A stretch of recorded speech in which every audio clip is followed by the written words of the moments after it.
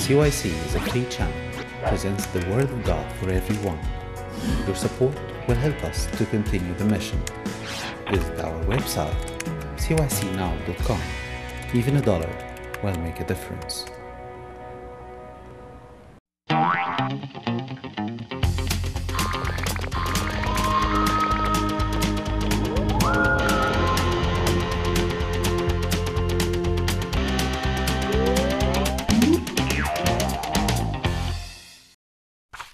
Hi everyone, it's Tuti. Welcome back to another episode.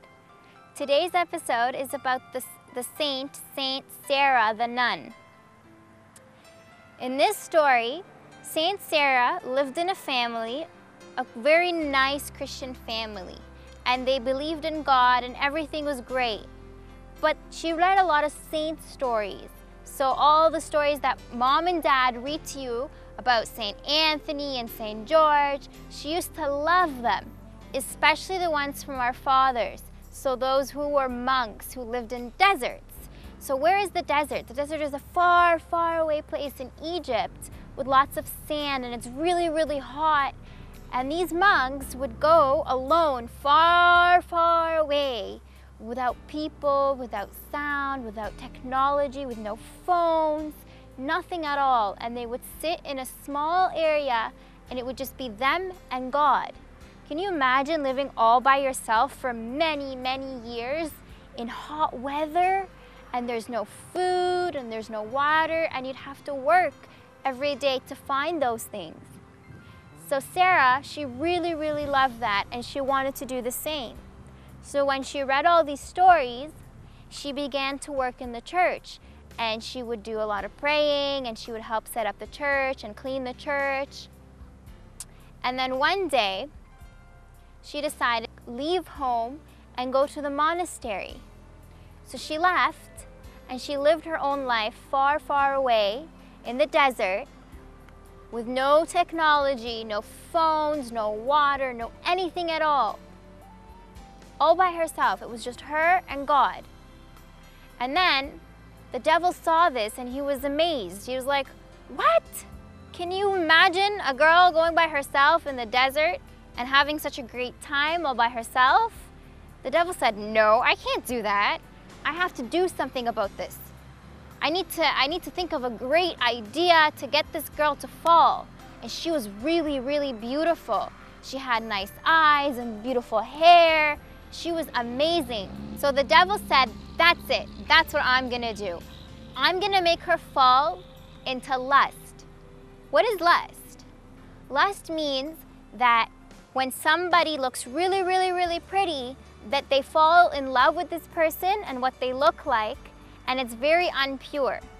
So this is what the devil decided to do. He decided to give her lots of good-looking guys and boys, young boys that looked really, really nice. And he said, she's gonna leave God for one of these boys, I'm sure. And what did Sarah do? She prayed and asked for God to strengthen her. And she said, I will not fall for these temptations. I will not go after these boys. You are my God. You are my only person. You are my king.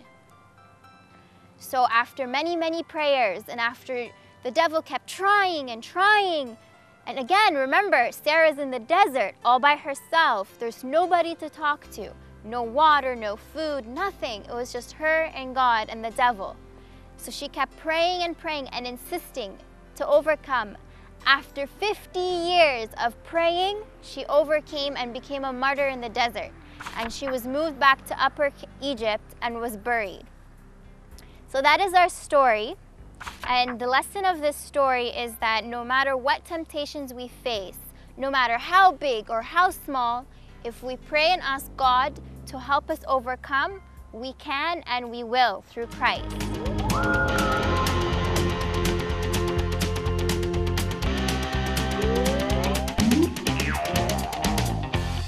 Now let's take the verse. So let's open our Bibles to Proverbs 29:23. So if we read, it says, "A man's pride will bring him low, but the humble in spirit will return in honor. So let's read this again. A man's pride will bring him low, but the humble in spirit will retain in honor.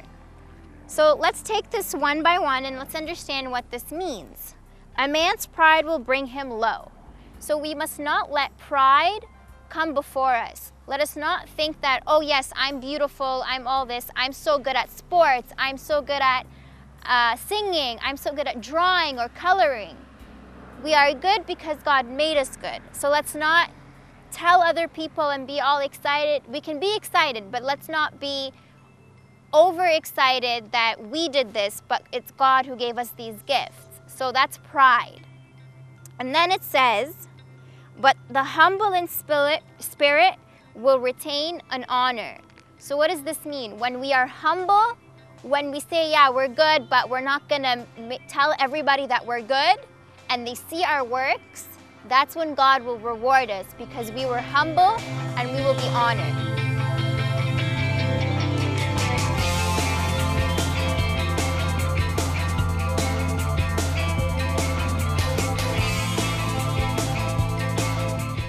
So now we're going to start with the question about today's lesson about Saint Sarah the nun. The question is, what did Saint Sarah do when she fell into temptation? Again, what did Saint Sarah do when she fell into temptation? Thank you, and we'll see you next time.